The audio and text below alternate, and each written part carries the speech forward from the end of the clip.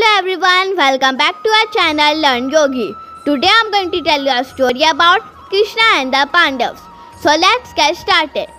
Krishna met the Pandavas for the first time during Draupadi's Swamvar.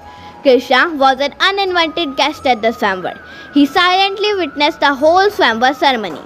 When the Pandavas returned home with Draupadi after Arjuna had won the challenge of the Swamvar, Krishna followed them with all his retinue.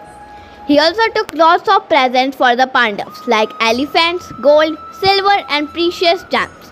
He told them that he had recognized at the Swamvar that the brothers of Arjuna were not the Brahmins but the Pandavas.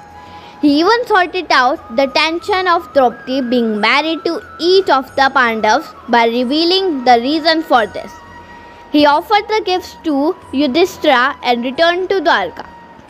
The next important association of Krishna with the Pandavas was when Dhritarashtra grudgingly granted a piece of land to the Pandavas for their residence, a rocky stony land called Kandavrprastha, which was later called Indraprastha.